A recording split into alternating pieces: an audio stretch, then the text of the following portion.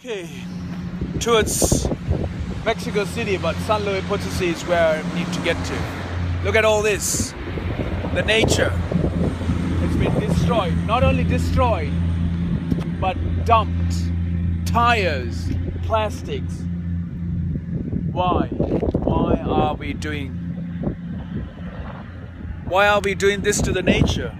Why are we destroying this amazing nature that we have? Why can't we preserve it? Look at that. Look at that range of mountains. It gives us life. It gives us food. It gives us the balance in this ever so living conditions on the planet. Faster and faster we are destroying what we have left.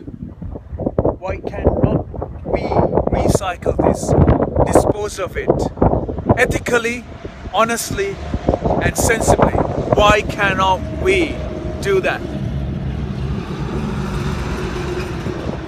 We are eating into the earth. We are eating into the natural resources of the earth.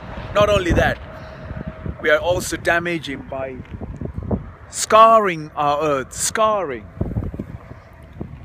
This is unbelievable. This is unbelievable. This is man-made disaster. Man-made disaster. Man-made ugliness. Everything that man has put their hands on has caused so much imbalance in everything there is on this planet.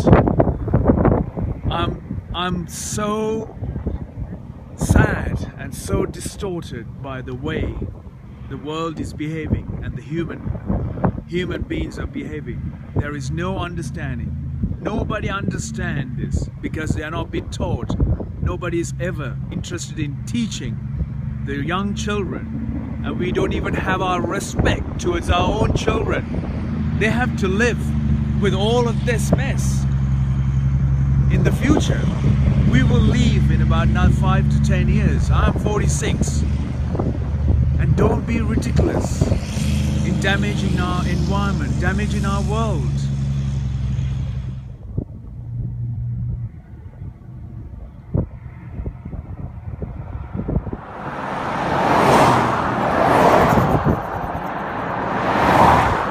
See what nature can provide.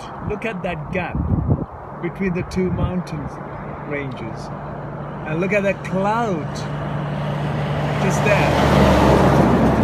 Look at that cloud just there. And that's what is incredible of our nature.